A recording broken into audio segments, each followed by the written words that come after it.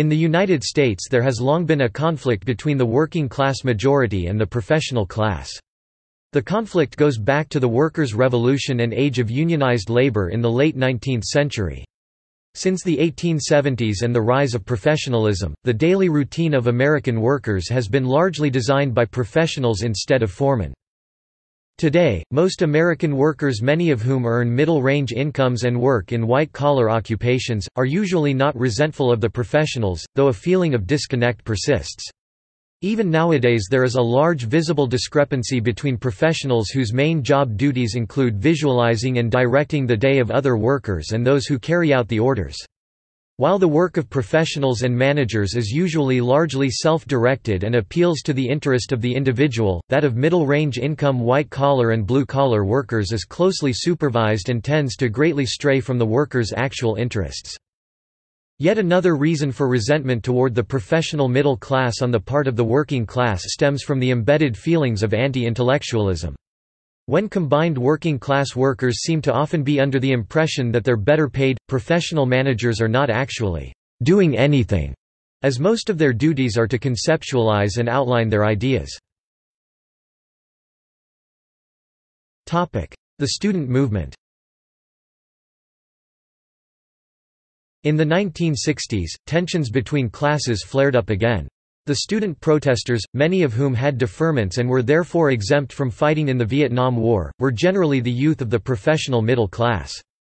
Though the student protesters envisioned solidarity with the working class as a means of opposing establishment policies with regard to war, race, and other social issues, the student protesters' lack of support for the Vietnam War, as well as generalized antipathy toward youthful rebellion, alienated the working classes. Current disconnect. In modern-day America, a common view among some members of the working class or less privileged members of the statistical middle class is that while the professional middle class is paid better, they are less directly involved in the production of goods and services than those of the working class. This difference in pay, coupled with the impression that professionals and managers are less hands-on in their work, often evokes an image of unearned privilege in the minds of working-class persons.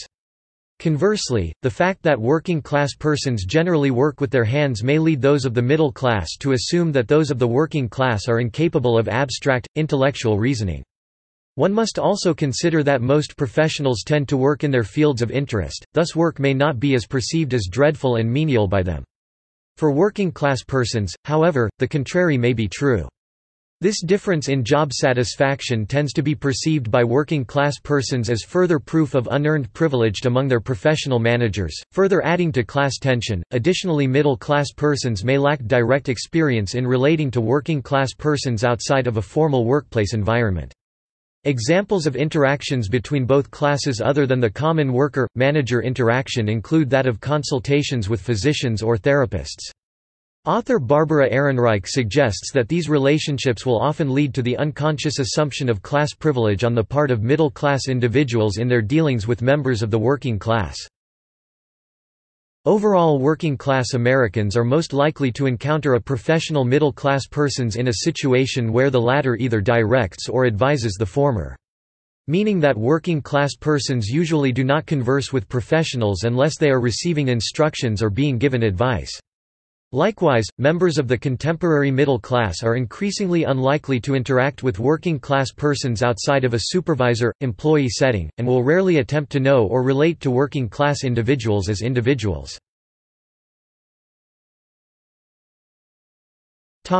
See also: